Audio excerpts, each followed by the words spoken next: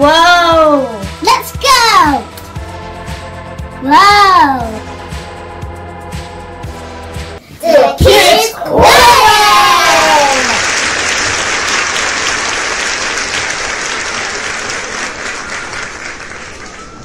Hello everybody! Welcome to our science experiment, and this is the Kidz Corner! I'm Ethan. I'm Tanya. And she is Meso!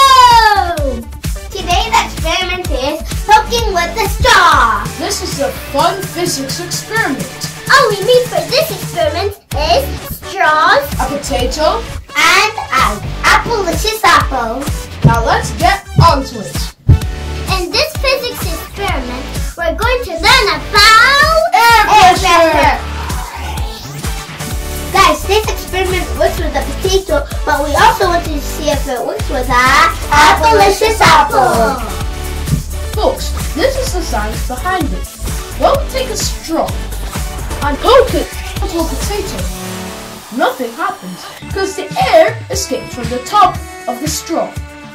However, once we cover the top of the straw and poke the straw into the potato, something happens, and that something is that because the air is then trapped in the straw, creating air pressure, it increases the rigidity of the straw. Therefore, the straw penetrates the potato. Let's try this and see if it works. The first step is to poke the potato with the straw, but not covering the top. Let's see if it works. No. Nothing happened. Did anything happen for you? Nah. Let me try it. Now let's cover the top and see what happens. Let's go! Whoa! Let's go! Whoa!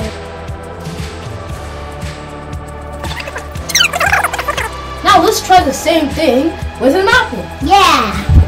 First, we do it without covering the top.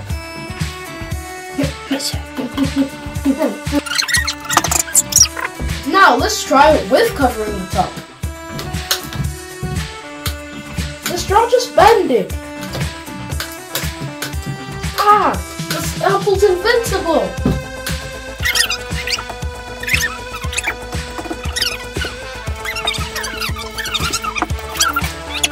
Legit work. Mine too! No, mine just got bendy again. Mine legit worked. Mine too.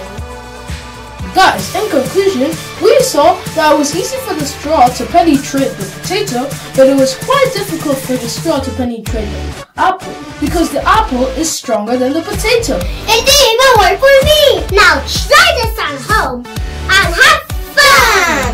Like our social media channels. Subscribe if you want more. Remember, this is the Kidz Corner. Bye bye. See you next time.